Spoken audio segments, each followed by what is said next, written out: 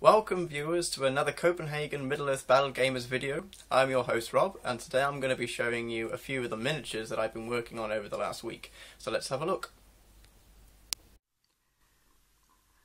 So here we are, finally done it. It's the Shaman on the Warg. Very pleased to finally got this one done with. I painted the guy on foot a long time ago, and it's never fun when you have to paint the same model twice, which is essentially what I would have been doing. So I was always kind of a bit put off by doing it, but yeah, thanks to some comments I saw in my last video, I had the drive to get it done, and I'm definitely glad that he's done now. And I'm actually very happy with the way it came out, especially the fact that they're quite similar in the colours that I managed to produce. This is the thing; it's quite hard when you have to remember colours you used on models that you painted maybe 5 months ago or something, and you're like, oh goodness, what was it that I used for the skin tone and whatnot. But I think I found it pretty easily enough, luckily.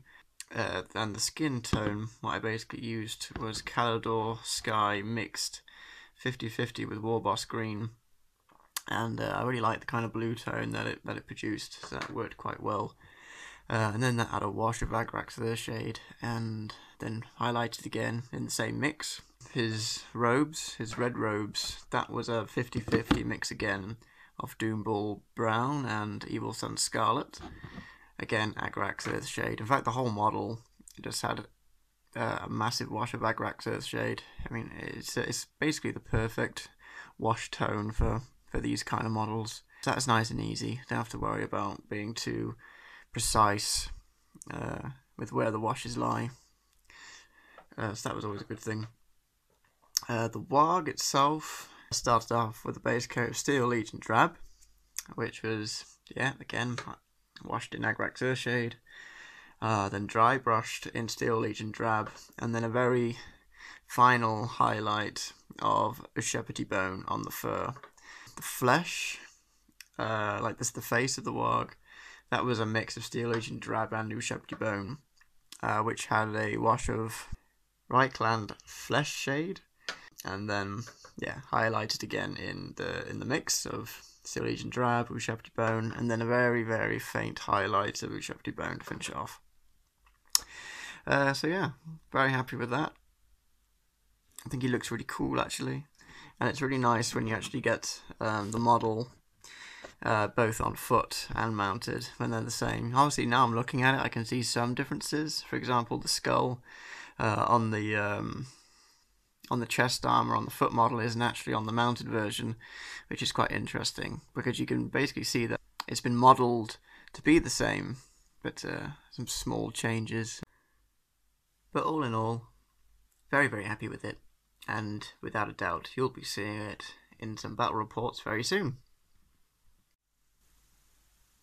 Now here we have something that I decided to do just for a little bit of fun. I'm not exactly planning to start a Rivendell army or anything, but these were some models that were given to me, well, by several different close friends of mine. So I thought I'd do them justice and paint them up. And as you can see, I've gone for something quite unique. At least I've never seen anyone paint them in these tones before. And my thought process for doing these was, first of all, okay, let's do something that I haven't seen before, and secondly, it was what do I think of when I think of like high elves, and I think of a very rich economy, a very noble society, and the first colour I think of is gold. So I've kind of gone for that kind of colour tone. So the capes, you can see here, these were done in a mixture of bubonic brown. That's an old paint. I don't know if there's a new name for that one. Bubonic brown and New Shepherdly Bone 50-50 mix, which then had a wash of Agrax Earthshade, and then highlighted again in those tones with a very thin highlight on the most rage edges in New Shepherdly Bone. The inner cloth like down by the legs here, that is just Ushabti Bone, Agrax Shade, re-highlighted again in Ushabti Bone. Nice and easy.